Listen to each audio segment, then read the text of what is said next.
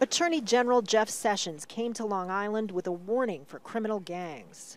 We will find you, we will devastate your networks, we will starve your revenue sources, deplete your ranks, and seize your profits.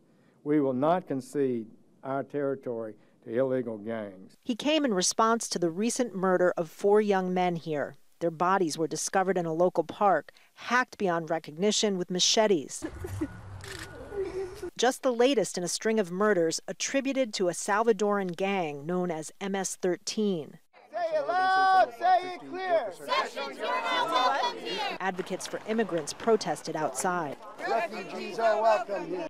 Jeff Sessions being here today is not helping. That's right. It is not promoting public safety. It is simply furthering a political agenda that is meant to target immigrant communities. They pointed out that the victims, as well as the perpetrators, came from immigrant families, many of whom were too scared to attend the rally. This man, who did not want to give his name, is the father of one of the victims. We're hoping this ends today. I wouldn't call gangs. I will call this problem terrorism.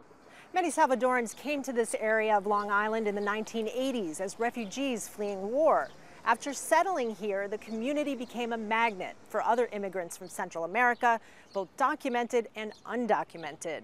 So many that the Salvadoran government set up a consulate. Their presence has at times been a source of tension in the community.